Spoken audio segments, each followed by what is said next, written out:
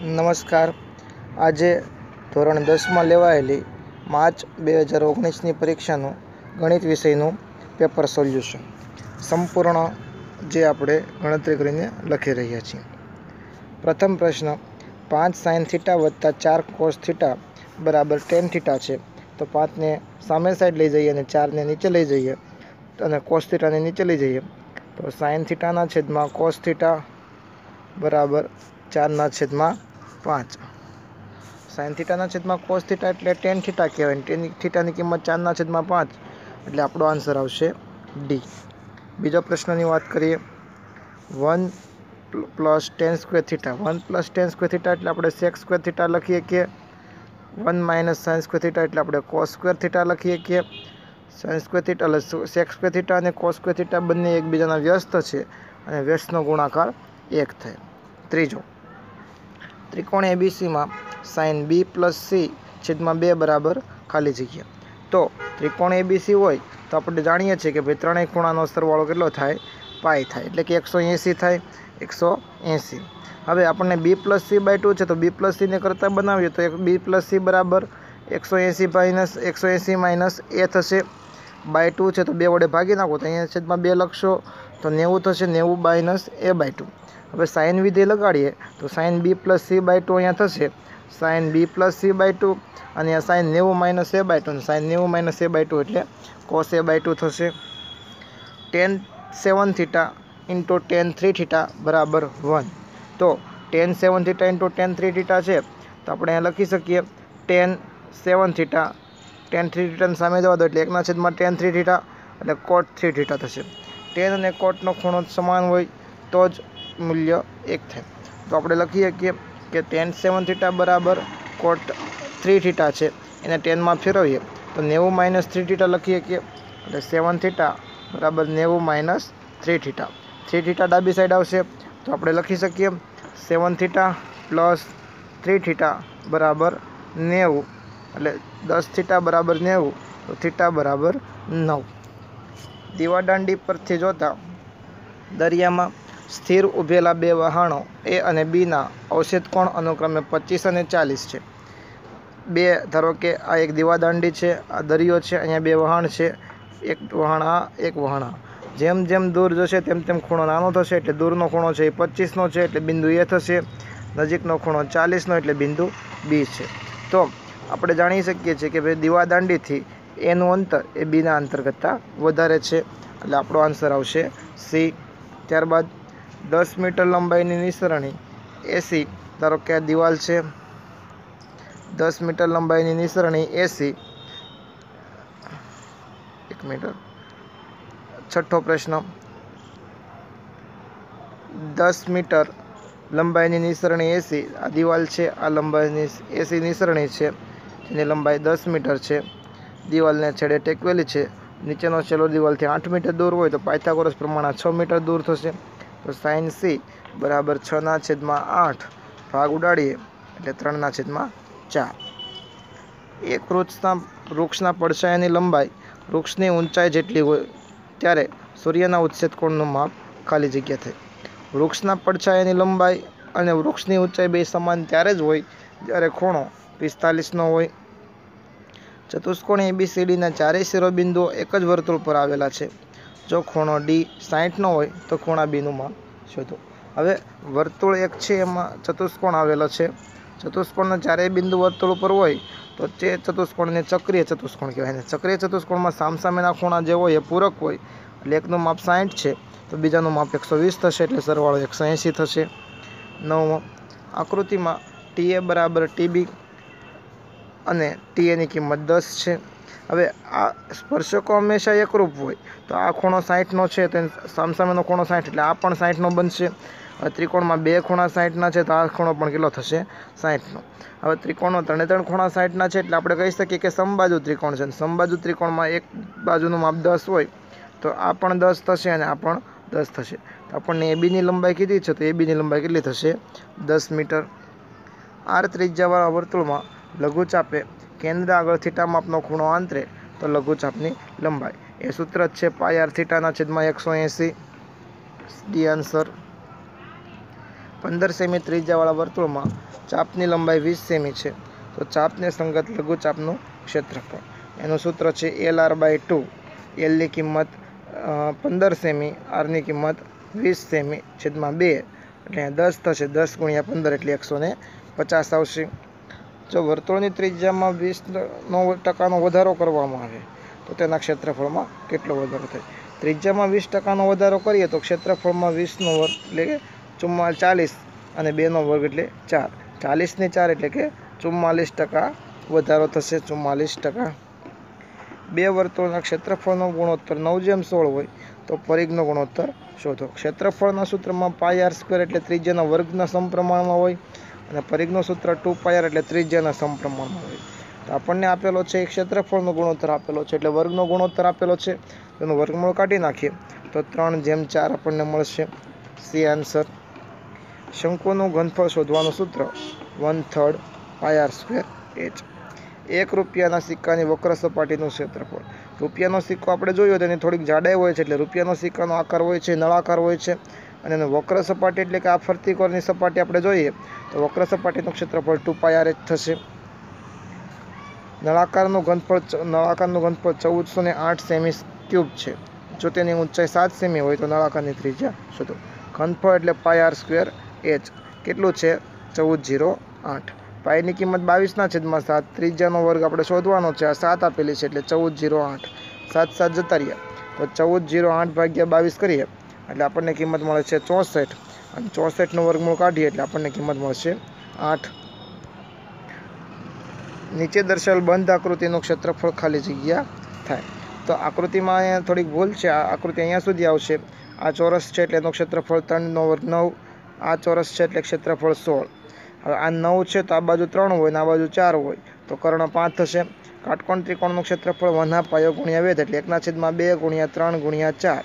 2 દુ 4, 3 દુ 6 એટલે 9 + 6 + 16. 9 ને 6 15 ને 16 31. આપણને કિંમત મળશે 31. ત્યારબાદ કોઈ એક માહિતી માટે z = 20 અને m = 30 તો x બાર શોધો. તો z = 3m - 2x બાર આપણું બહુલકનું સૂત્ર છે. એમાં z ની કિંમત 20 મૂકીએ અને m ની કિંમત 30 મૂકીએ તો અહીંયા 30 મૂકશો એટલે 30 તેરી 90. અહીંયા 20 મૂકશો એટલે આ સાઈડ આવશે એટલે માઇનસ થશે. 90માંથી 20 જશે એટલે 70. 2x બાર = 70. 2 વડે ભાગી નાખીએ એટલે x બારની કિંમત 35.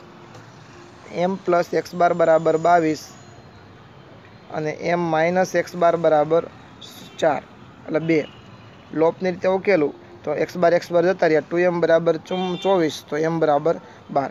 mની કિંમત કોઈ પણ એક સમીકરણમાં મૂકશો એટલે x બારની કિંમત મળશે ને x બાર અને m બંનેની કિંમત મળે અને એને સૂત્ર z = 3m - 2x બારમાં કિંમત મૂકી દો એટલે આપણને બહુલક મળશે જેની કિંમત 16 થશે. બહુલકીય વર્ગ એટલે આપણી આવૃત્તિમાં સૌથી મહત્તમ જે આવૃત્તિ હોય એનો વર્ગ એટલે 30 થી 40 આવશે. એક સમતોલ પાસો ઉછાળવાથી તેના પર 3ના ગુણિતના અંકો આવવાની સંભાવના. 3ના ગુણિત અંકો 2 જ છે, 3 અને 6 અને કુલ પરિણામો 6. 2/6 એટલે 1/3. p of c = 3/5. p of c બાર = 2/5. હવે પૂરક ઘટના શોધવી તો એકમાંથી ઘટનાની સંભાવના બાદ કરવાની એટલે લસા લે એટલે 5 - 3 એટલે 2/5. પ્રત્યેક 4 ક્રમિક સંખ્યાનો ગુણાકાર. પ્રત્યેક 4 ક્રમિક ધારો કે 1 × 2 × 3 × 4 કરીએ 4 તેરી 12 દુ 24 × 24 એટલે 24 આવશે. 25 17 નું દશાંશ વિસ્તરણ અંક ખાલી જગ્યા અંકો પછી શાંત થશે. હવે 625 × 10 લખીએ કે 625 એટલે 5/4 ને 10 એટલે 5 × 2 5/4 અને 5 એટલે ટોટલ 5ની મેક્સિમમ ઘાત 5 થશે. તો આપણે કહી શકીએ કે 5 અંકો પછી શાંત થાય. ત્રિઘાત બહુપદીના શૂન્ય 4 અને 3 હોય. શૂન્ય 4 હોય તો એક અવયવ x - 4 ને બીજો અવયવ x - 3 હોય. વિસ્તરણ કરીએ તો x² - 7x + 12 થશે એટલે એ આન્સર આવશે. 40x² + 11x - 63 ને x + 2 વડે ભાગતા મળતી શેષ શોધો. x + 2 વડે ભાગીએ એટલે x ની જગ્યાએ આપણે -2 કિંમત મૂકીએ તો એનું મૂલ્ય 0 થવું જોઈએ. તો આપણને જે છેલ્લે વધે એને શેષ કહેવાય. તો 40 કૌંસમાં -2નો વર્ગ વત્તા 11 કૌંસમાં -2 વત્તા -63. હવે 40 -2નો વર્ગ 4 એટલે 160 છે. -2 × 11 એટલે -22 -63 બાદબાકી કરશું એટલે આપણને કિંમત મળશે 75 ax નો ક્યુબ વત્તા bx સ્ક્વેર વત્તા cx વત્તા d એના શૂન્ય આલ્ફા બીટા અને ગેમા હોય તો 1/α પ્લસ 1/બીટા પ્લસ 1/ગેમાની કિંમત શોધવાની છે. લસા લઈએ તો છેદમાં આલ્ફા બીટા ગેમા થશે, ઉપર beta gamma plus gamma alpha plus alpha beta, ઉપર શૂન્યનો સરવાળો એટલે c/d, નીચે માઇનસ c/a અને માઇનસ d/a એ જતા રહ્યા એટલે આપણને આન્સર મળશે -c/d. બે સમીકરણ આપેલા છે. બંને સમીકરણની જો આપણે બાદબાકી કરીએ તો 3x માંથી 2x જાય એટલે x, 2x માંથી 3y જાય એટલે -y, 7 માંથી 3 જાય એટલે 4. ત્યારબાદ બે અંકોની સંખ્યામાં એકમનો અંક x છે, દશકનો અંક 4 છે એટલે 4 ને દશકનો અંક છે એટલે 10 વડે ગુણીએ એટલે 40 + x થશે. દ્વિચલ સુરેખ સમીકરણનો એક ઉકેલ તો આપણે જોઈ શકીએ છીએ કે બિંદુ x ની જગ્યાએ 3 મૂકીએ એટલે 3 દુ 6 થશે, y ની જગ્યાએ 1 મૂકીએ એટલે -1, 6 માંથી 1 જાય એટલે જમણી સાઈડની કિંમત 5 છે જે સમાધાન કરે છે એટલે જવાબ આવશે 3 1. સુરેખ સમીકરણ છે. સુરેખ સમીકરણનો આલેખ હંમેશા કેવો આવે? રેખા. બે સમીકરણ આપેલો છે, એનો ઉકેલ ગણ ખાલી જગ્યા. બંને સમીકરણ પહેલાં ધારો કે પહેલું સમીકરણ છે એને હું 5 વડે ભાગી નાખું એટલે x - y અને 5 ને આ સાઈડ લઈ જાઉં એટલે +1 = 0 થશે, અને પછી એને 3/2 વડે ગુણી દઉં તો બંને સમીકરણ કેવા થઈ જાય? સમાન. એટલે બંને સંપાતી સમીકરણ છે. સંપાતી સમીકરણનો ઉકેલ કેવો આવે? અનંતગણ. kx² -4√5x + 5 = 0 નો એક ઉકેલ √5 હોય તો k ની કિંમત શોધો. x ની જગ્યાએ √5 મૂકીએ એટલે k × 5 થશે, માઇનસ √5 મૂકો એટલે √5 × √5 એટલે 10, 10 ને 4 10, √5 × √5 એટલે 5 ને 5 ચોક 20 +5 = 0. આ બેની બાદબાકી -15 જશે, જમણી તરફ જશે એટલે +15, 15/5 એટલે કિંમત આવશે 3. ત્યારબાદ જો ખાલી જગ્યા હોય તો દ્વિઘાત સમીકરણના વાસ્તવિક બી અસ્તિત્વ ન ધરાવે. ક્યારે અસ્તિત્વ ન ધરાવે? ડેલ્ટાની કિંમત ઋણ હોય તો. 25x² -10x + 1 = 0 માટે વિવેચક ડીનું મૂલ્ય ખાલી જગ્યા. વિવેચક ડીનું મૂલ્ય b² - 4ac થાય. b² ની કિંમત એટલે -10² 100 -4, એની કિંમત 25 અને c ની કિંમત 1, 25 ચોક 100 માંથી 100 જશે એટલે જવાબ આવશે 0. દ્વિઘાત સમીકરણ ax² + bx + c = 0 પૂર્ણ વર્ગની રીતે ઉકેલ શોધવાનું સૂત્ર. સૌપ્રથમ ખાલી જગ્યા ગણિતશાસ્ત્રીએ આપ્યું છે, તેમાં આવશે શ્રીધર આચાર્ય. જો કોઈ સમાંતર શ્રેણી માટે t3 = 8 અને t7 = 24 તો સમાંતર શ્રેણી માટે આપણે tnનું સૂત્ર a + n - 1 × d મૂકીએ તો એમાં n ની જગ્યાએ 3 મૂકીએ અને tn ની જગ્યાએ 7 મૂકીએ એટલે પહેલું સમીકરણ મળશે. એ જ રીતે આપણને બીજું સમીકરણ મળશે.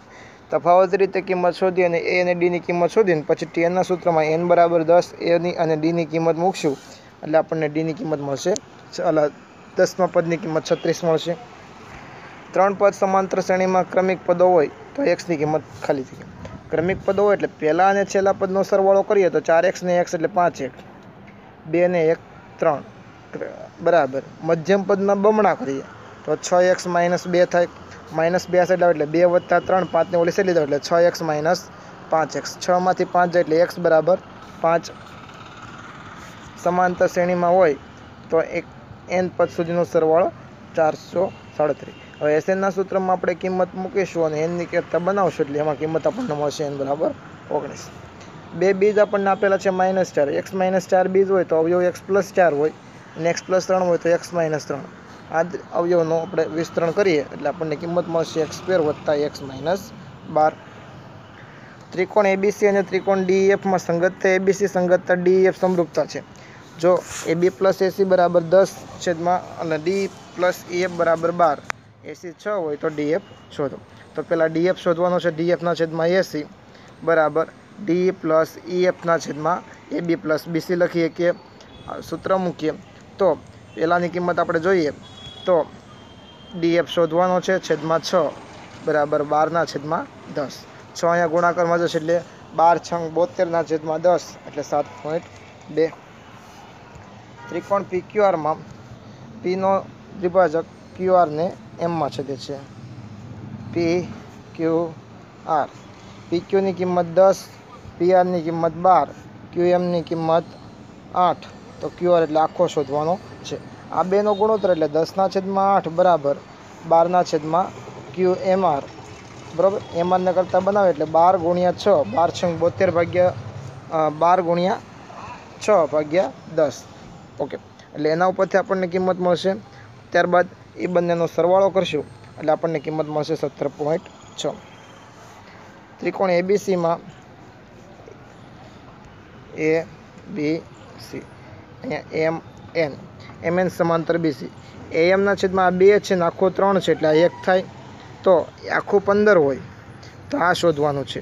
તો 1/3 બરાબર NC/15 લખીએ કે 15 સામે જશે એટલે 15/3 એટલે કિંમત મળશે 5. ત્રિકોણ ABCમાં માપખૂણો B 90 છે. આ BM ABC BM વેધ છે. ABની કિંમત 4√6 AM આખું 8 હોય તો AC શોધો. તો AM × AC બરાબર 4√6 વર્ગ થશે. જો 4 વર્ગ 16 × 6/8 કરીએ એટલે 8 દુ 16 એટલે 6 દુ 12 એટલે કિંમત 12 આવશે. ત્રિકોણ XYZમાં XM મધ્યગા છે. આ બંનેના વર્ગનો સરવાળો 328 છે બરાબર 2 કૌંસમાં 8 વર્ગ 64 + YZ વર્ગ. ઓકે. તો 64 × 2 કરશો એટલે 128 થશે. 328માંથી 128 જશે એટલે 200 વધશે અને 200/2 કરશો એટલે 100 વધશે. માટે આપણે લખીએ કે MZની કિંમત 10 થશે અને આપણને આખો YZ માંગ્યો છે. YZ એટલે આખું મૂલ્ય થશે અને આખું મૂલ્ય 20 થશે. ચતુષ્કોણ ABCD ચોરસ છે, એની પરિમિતિ 32 હોય તો વિકર્ણ ACનું માપ શોધો. પરિમિતિનું સૂત્ર છે ચોરસની 4 × બાજુ. 32/4 કરશે એટલે બાજુનું માપ 8 થશે. બાજુનું માપ 8 હોય તો વિકર્ણની કિંમત 8√2 થાય. 3, 5 અને 8, 9 હોય તો ABનું મધ્યબિંદુ. તો 3 + 8 એટલે 11/2 અને 9 ને 5 14/2 એટલે 11/2 અને 7. બિંદુઓ વચ્ચેનું અંતર 3 હોય તો એની કિંમત શોધો. એટલે 2 - A² + 9 બરાબર 9. 9 9 જતા રહ્યા તો 2 - A બરાબર 0 તો A બરાબર 2 મળશે. 3 બિંદુ ખાલી જગ્યા શિરોબિંદુના છે. અક્ષમાં જોઈએ તો એક બિંદુ અહીંયા આવશે 0 0, 2 0 અહીંયા આવશે અને 0 - 2 અહીંયા આવશે. તો આ ત્રિકોણ બનશે. એમાં આ બાજુ 2 આ બાજુ 2 એટલે સમદ્વિભુજ છે અને કેવો ત્રિકોણ થશે? કાટકોણ. 3 શિરોબિંદુ ત્રિકોણ ABCના તો મધ્ય કેન્દ્રને એટલે 3ના XMનો સરવાળો ભાગ્યા 3, 4 5 6 7 9/3 એટલે 3 અને YMનો સરવાળો ભાગ્યા 2 એટલે 3 ને 4 7 ને 5 12/3 એટલે 4 એટલે કિંમત 3 4 આવશે. જો મિત્રો તમને વિડીયો પસંદ આવ્યો હોય તો ચેનલને લાઇક, સબસ્ક્રાઈબ અને શેર કરજો તથા બીજા તમામ વિષયના સોલ્યુશનની લિંક આપણે નીચે ડિસ્ક્રિપ્શનમાં મૂકીએ છીએ. Thank you.